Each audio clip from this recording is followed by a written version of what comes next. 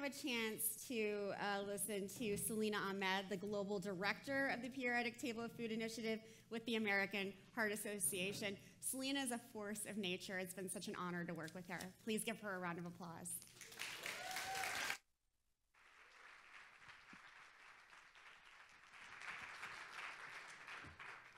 Good morning. It is wonderful to be here today with all of you on behalf of the Periodic Table of Food Initiative, which is co-managed by the American Heart Association and the Alliance of Bioversity, CIAT. We are delighted to have you here with us today for this celebration of Earth Week. As we celebrate our remarkable planet and its incredible biological and cultural diversity, we are reminded of the urgent need to steward it. Biodiversity is fundamental for our food systems and for the well-being of people and the planet. There are many different ways of approaching biodiversity, biocultural diversity, and we will hear many of those different approaches by our speakers today. At the Periodic Table of Food Initiative, as John and Roy mentioned, we are approaching biodiversity in terms of biomolecular diversity of the planet's edible species. These include the thousands of known and unknown components that comprise the plants and other foods that we eat. The diversity of biomolecules in food serve incredible functions in agricultural systems, in ecosystems, and in our bodies. For example, some of the biomolecules enhance the resilience of agricultural systems in a changing climate.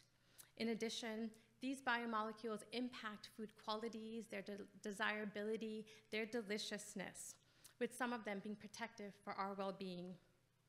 Today is also a celebration, as John and Roy mentioned, of the Periodic Table of Food Initiative as we launch our scientific and educational resources to map the biomolecular diversity of food systems, including tools, data, and training.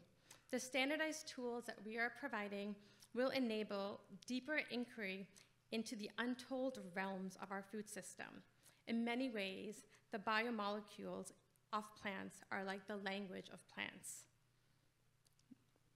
Understanding these biomolecules tells us stories of plants, stories of their existence, of their evolutionary history, of domestication, of human ritual, and of climate change.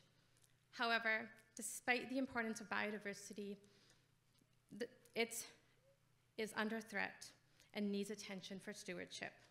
Today, we will hear from speakers who are championing efforts to safeguard biocultural diversity, including leading community-based efforts, advocating for policies, translating scientific knowledge into local solutions, bringing diversity to the landscape, to our diets, to the table, and inspiring the future leaders of our food system.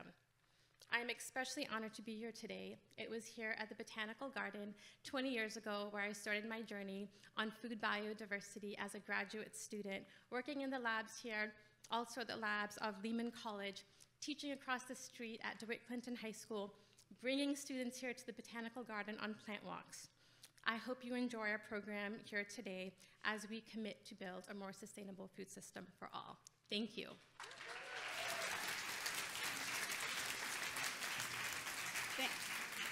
Thank you. Thank you so much, Selena.